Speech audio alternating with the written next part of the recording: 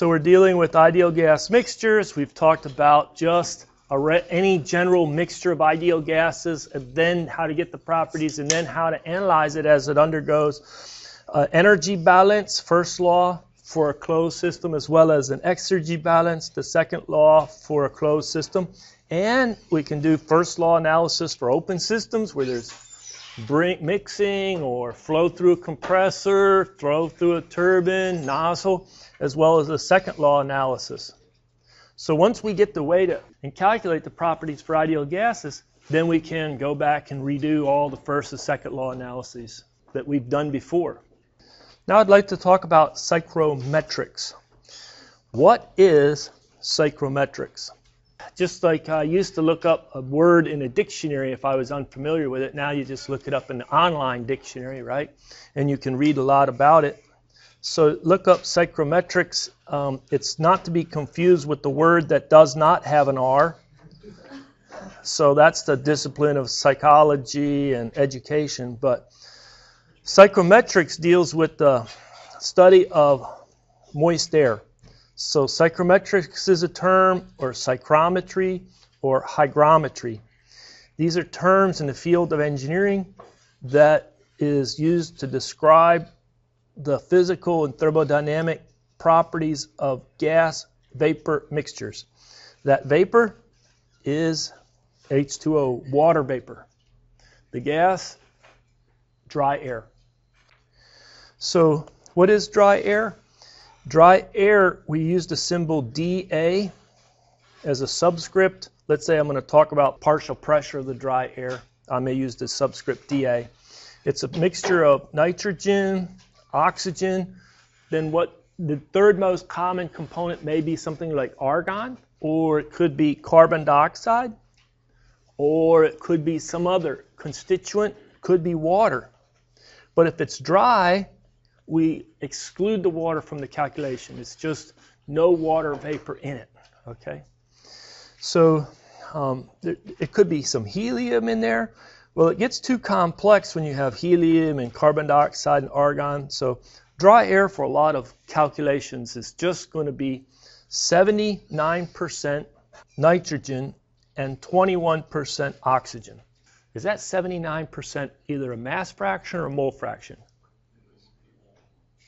It's a mole fraction. It's a mole fraction, okay? So it's 79%. That would be Y of N2. And the 21% would be Y of O2, the mole fractions. So you can then calculate the mixture or the dry air molar mass, and it comes in at 28.97 kilograms per kilomole. You know, that was the molar mass reported. First table of our appendix, right near the top. The second line down in the appendix table A1, it says air equivalent. And then column over here, 28.97 kilograms per kilomole. You've used it a number of times for air. Now, we always did calculations for dry air, but now we can consider moisture in the air. Okay. Now, if I round this off, I'm going to round that off to 29 kilograms per kilomole. So the molar mass of dry air, 29 kilograms per kilomole, or if you want 4 significant digits, 28.97. All right. What is moist air then? Well, it's dry air plus water vapor. And we treat dry air as one constituent. We know it's a mixture, but we just say, oh, it's dry air. And then we can treat the second constituent as water vapor. The water vapor has a molar mass for H2O, water. It's equal to 18.02 kilograms per kilomole. True? Or if you want to round it off, it's just 18. That is in table A1 near the bottom. Actually, it is the last entry in that table. Water, molar mass, 18.02 kilograms per kilomole.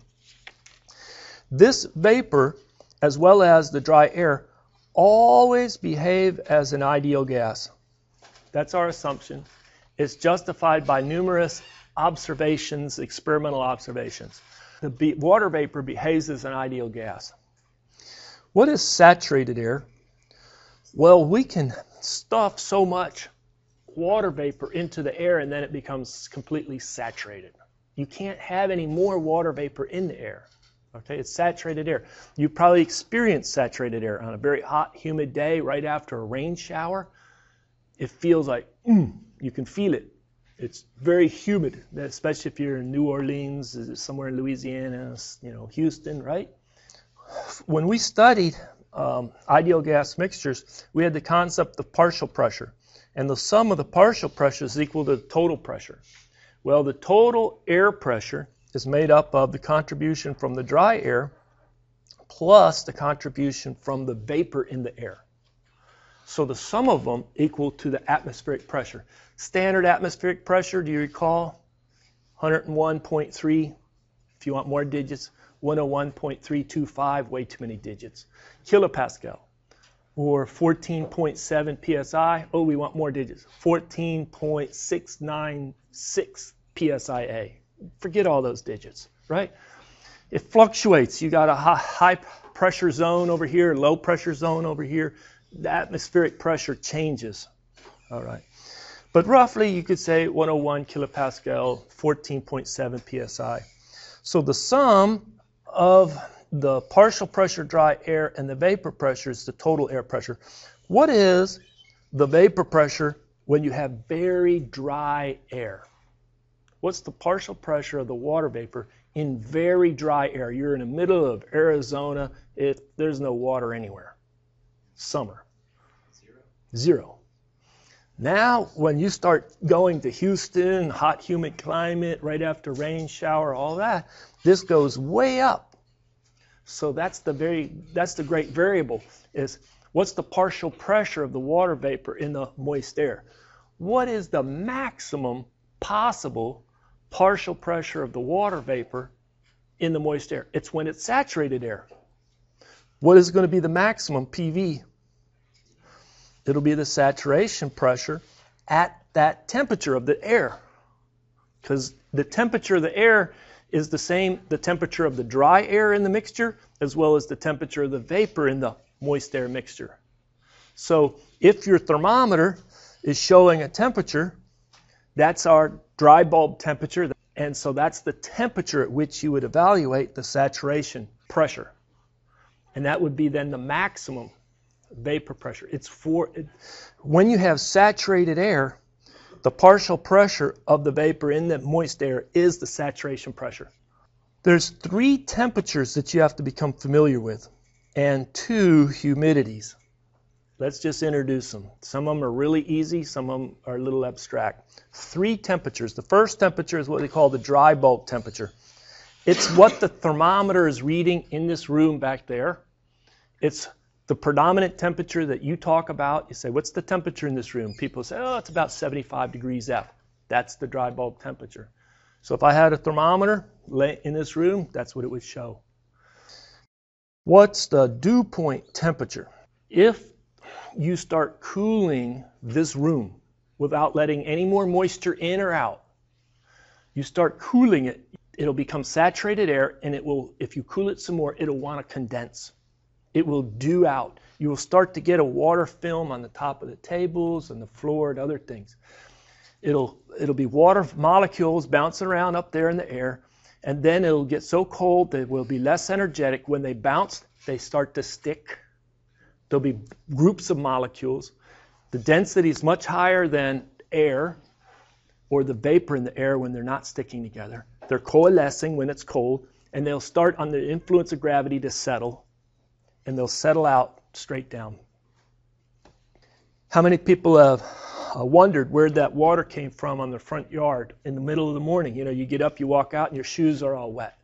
That's dewing out because during the night, the air temperature dropped below the dew point. It hit the dew point and then continued to drop. More moisture was wrung out and dewed out. Let's say on your car window, right? You get in the car, you got to start it up unless it's in the garage, but you have to turn the wiper on. What are you wiping away? Always the dew that came out of the air during the night. Okay?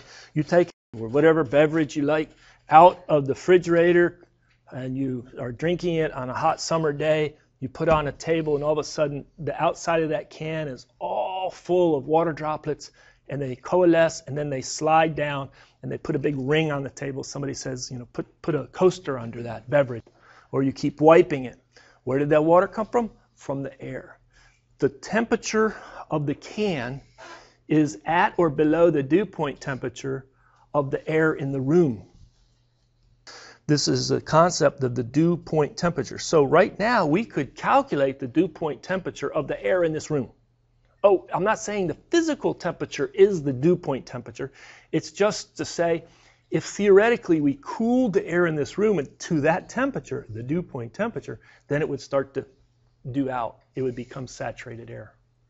So how do you calculate this dew point temperature? I know how to measure the dry bulb temperature, have an instrument like that, a thermocouple on the wall. That's pretty easy. But how do I measure the dew point temperature? Well, it's the same concept here, that it's when the actual partial pressure of the water vapor is equal to the saturation pressure at that dew point.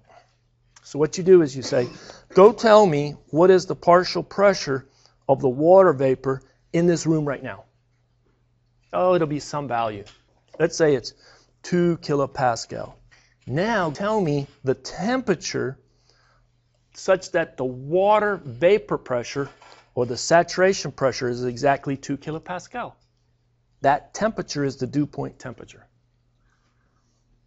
The next temperature is called a wet bulb temperature. If I have a device like a sling psychrometer, which I have in my hand, okay, this device measures the wet bulb temperature, and I'm going to pass it around. It's a simple device.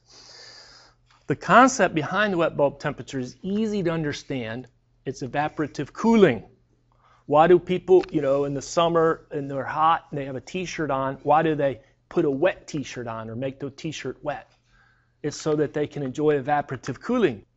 So this device right here is made by this company. This is the exact one model right here. Instead of being filled with mercury, it's filled with red spirit in the thermometers. It has 2 thermometers in it.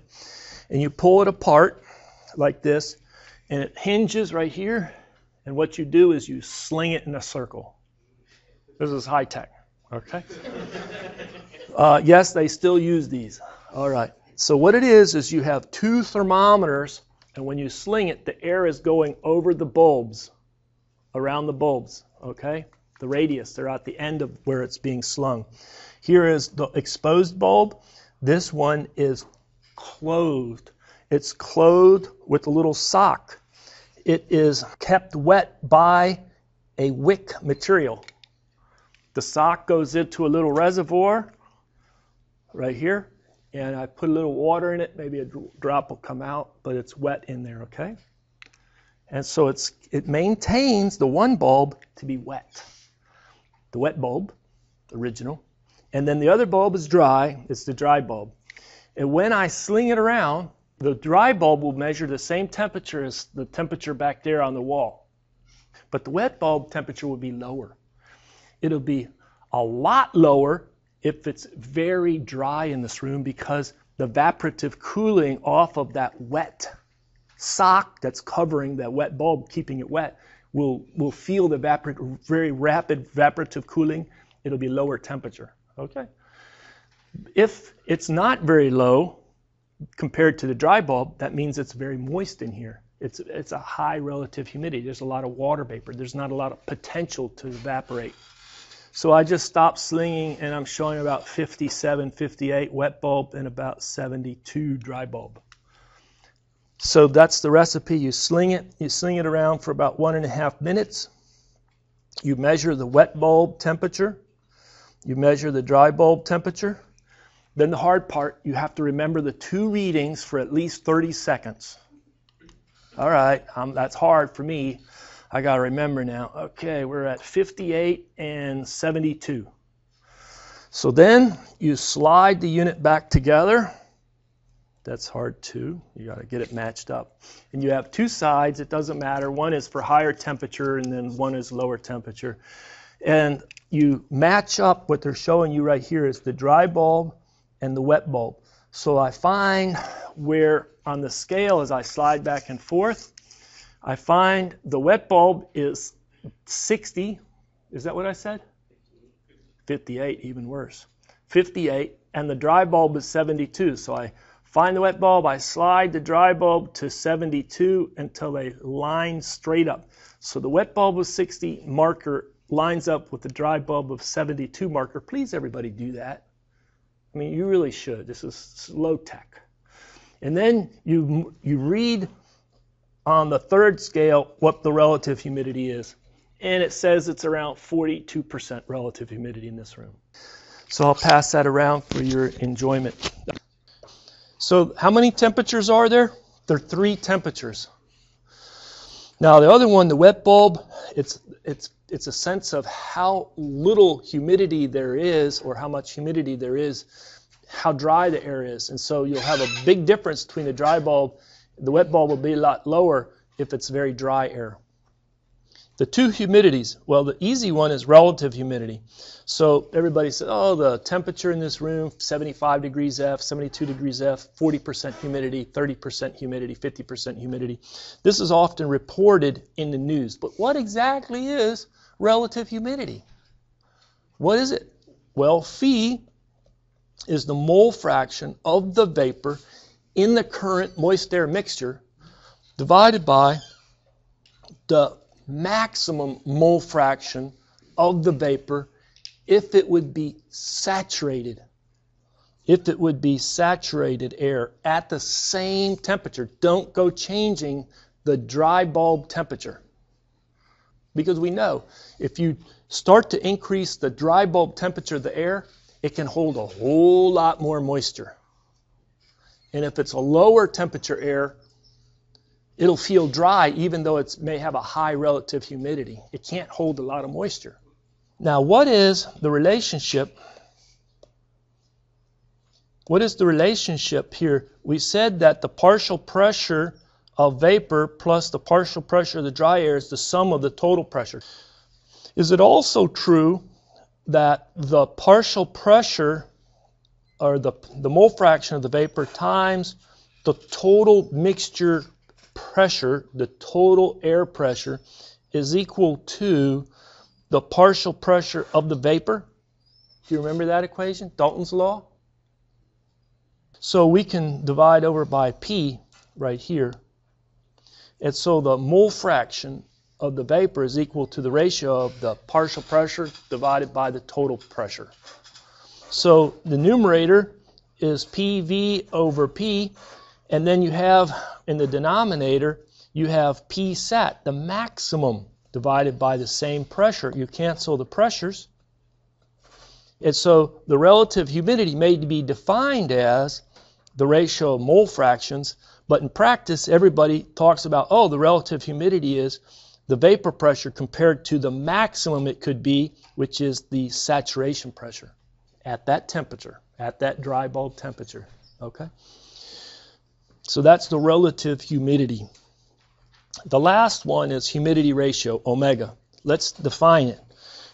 It's the mass of vapor in a mixture. Let's think about 1 cubic meter of volume. If I gave you, I said, look, here's a cubic meter or a cubic foot. You would be able to say, okay, how much mass of vapor is in that cubic foot? Calculate it. Divide it by the mass of the dry air in the same cubic foot or cubic meter, the same volume. The ratio of the mass of vapor to the mass of air. Or you could think density of vapor to the density of dry air. This dA on this M means it's the dry air mass. Why would engineers find this term, humidity ratio, to be of use? It's because we have ducts and they move air around. And we may bring it into a device, and maybe this device is a cooling coil. And this cooling coil has cold water in it, or refrigerant. And the air flows over it, and the temperature of the air goes low. Not only does it go low because it's being cooled, it goes below the dew point temperature of that inlet air. What happens? You better have a pan to collect something on the bottom and take it out. What are you going to collect off the bottom of that coil? Dew, the water, the liquid. So what happens is the vapor content can go up or down as the air flows through your building. As it goes over a cooling coil, it typically is dehumidified. But the mass flow rate of the dry air, the nitrogen and oxygen, stays constant. That's why we like this ratio. The mass flow rate of the dry air stays constant. The water goes up and down. Think about this. You're exhaling in this room. You're inhaling and exhaling. What are you pumping into this room? Each individual here, you're putting out CO2 every time you exhale, carbon dioxide, and water vapor. And heat, I know, but water vapor. As a design engineer for a building, you want to maybe maintain the humidity and the temperature in a zone. And so you'll have to figure out, okay, I need to bring in air that's cool and dry. Mix it and remove out warmer, humid air out.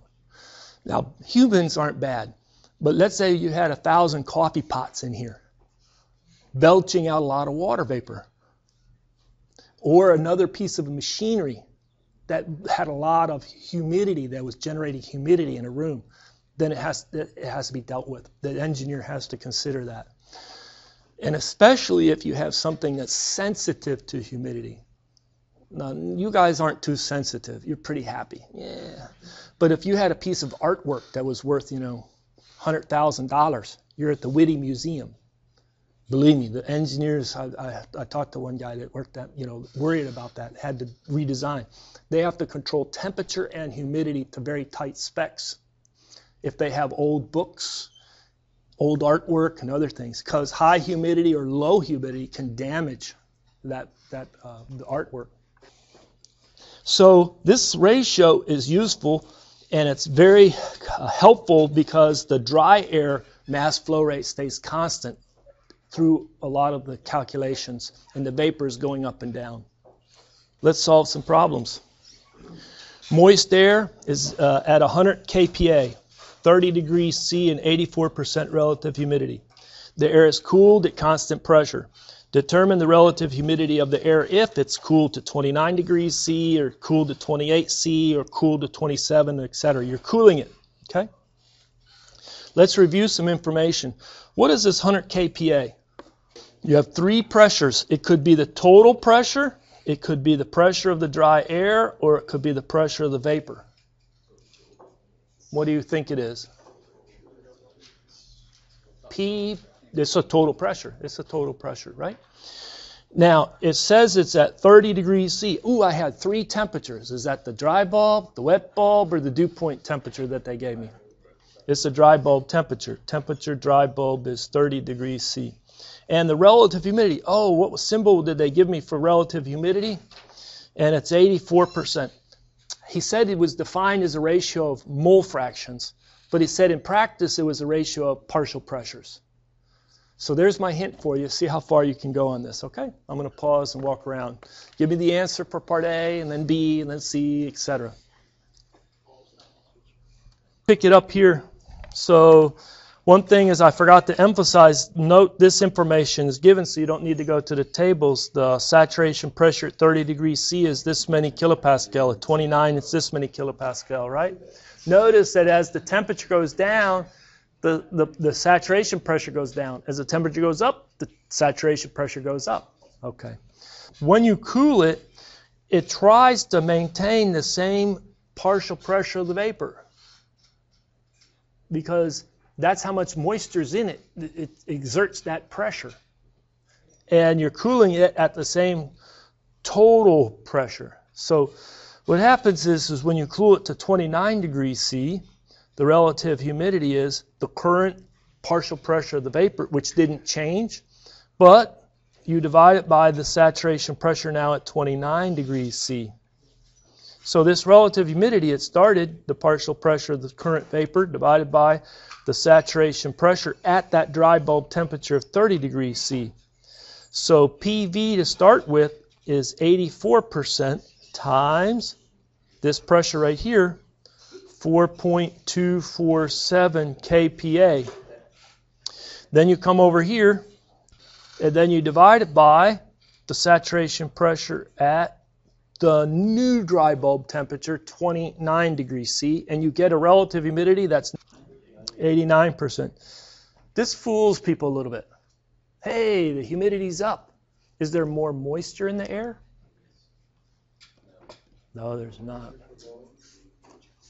There's not more moisture in the air. All it did was it's cooler, and so the air can't hold as much.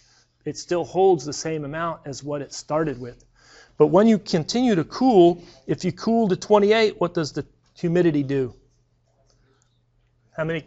Did it get 90-something%? Now, when you get to 27, look at this number. Look at this number. The actual partial pressure is equal to the saturation pressure. You calculate the relative humidity to be 100%. When you cool it to 27 degrees, it's now saturated air.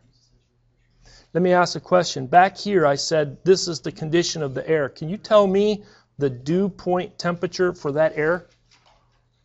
Before we started cooling it, what's the dew point temperature of that air? 27 degrees C. Meaning if I just take that air and start cooling it, when it hits 27, it'll be saturated air. I can't cool it anymore. Oh, well, you can compute something like, oh, this is 103% or something, whatever. You can't get 103% relative humidity. What will happen? Stuff will start dewing out. PV will be maxed out. It'll always equal to the saturation pressure.